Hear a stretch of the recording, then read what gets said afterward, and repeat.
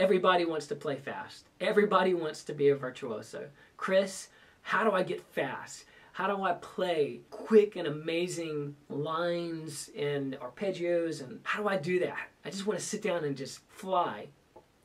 This is how you start. Right?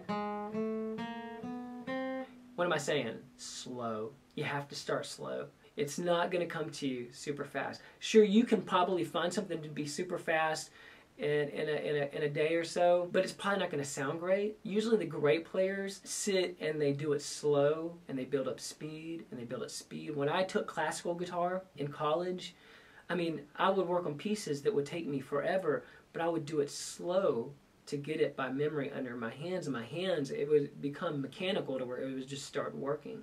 When I would work on solos, I craft solos, and it takes time, and then you kind of build it over time, the speed.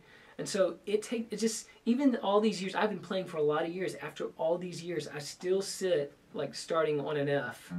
I'll do the major scale, and I'll just do this, and then I'll go to Dorian, and I'll just keep doing this, right? And then Phrygian, and so I'm constantly changing, one, to get in on my fingers and just to practice. But I'm not, if you notice, I'm not going super fast. If I want to speed it up, I can, right?